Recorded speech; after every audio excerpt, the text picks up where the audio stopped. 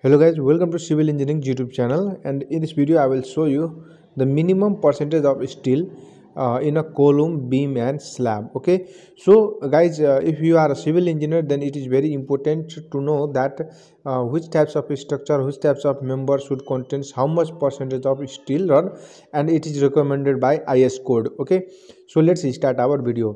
First of all, the minimum percentage of steel in a beam, okay, in a horizontal member like a beam, we have to provide minimum 1%, and maximum percentage of steel in beam should be 4%. Okay, it is the maximum percentage of beam steel in a beam, which is 4%, and it is recommended by IS code. Okay, after that, the minimum percentage of steel in a slab should be 0.15%, and percentage means guys, for example, this is our slab. Okay, so this is our slab and this is the thickness of the slab.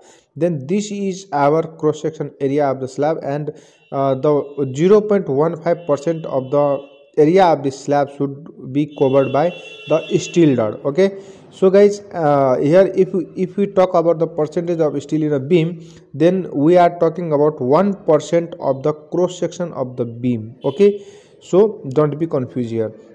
The maximum percentage of steel in a slab is 1%. Okay, so maximum maximum percentage of steel in slab can be put 1%. Minimum percentage of steel in a column we can put 0.8%, which is minimum, and maximum we can put 6%, up to 6%. Okay, so by IS code it is written that in IS code that we can provide maximum percentage of steel rod is 6%. Okay, but when we provide 6% of steel rod in a column, then what will happen, it will create some difficulties in placing the concrete in the structure in the column. Okay, so it is recommended by the IS itself that you can take maximum 4% of the steel rod.